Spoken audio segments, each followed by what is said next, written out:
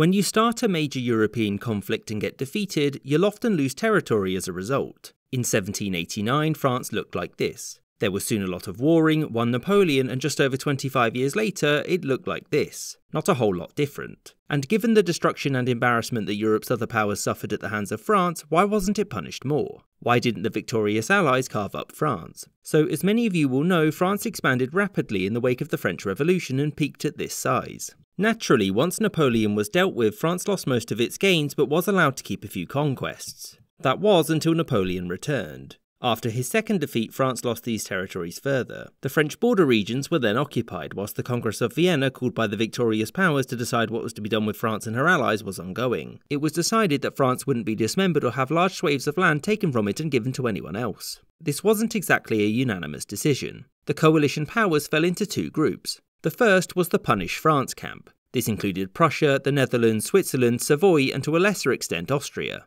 Whereas the other powers were in the let's not be hasty camp. This included the United Kingdom, Russia, and unsurprisingly, France itself. And this division was something that the French representatives led by Charles-Maurice de Talleyrand were able to use to France's advantage.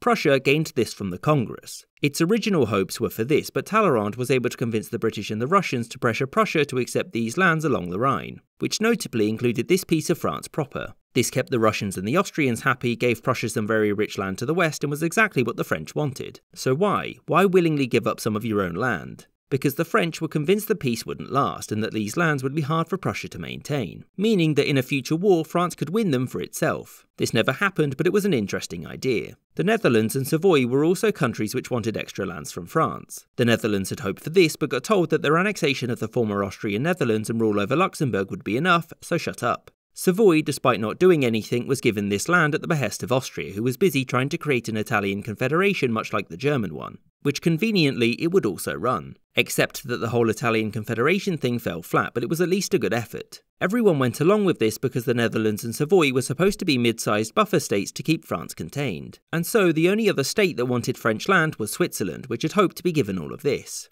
They only got this connecting Geneva to the rest of the country. And the reason was that they had no major powers on their side since none of them would gain anything from an expanded Switzerland. And so what about the rest? Well, for the UK, Russia and to an extent Austria, there was one primary concern: the balance of power and maintaining monarchical government in Europe. Austria wanted a strong France to counter Prussia and Britain. Russia wanted a strong France to counter Prussia, Austria and Britain just didn't want to have to deal with the continent anymore. And carving up France meant that no one would get what they wanted. Because if France lost a lot of territory, its recently restored monarchy would probably be overthrown again. It's also the reason why during Napoleon's return the coalition didn't declare war on France but on Napoleon. The restored King of France was an ally against Napoleonic and Republican ideals, and thus stealing all of his land afterwards wouldn't have been cool. In the end, it was the coalition's suspicions of each other that meant that France needed to remain strong and unified, meaning that unlike in the wake of other great wars in Europe, major territorial losses were off the table.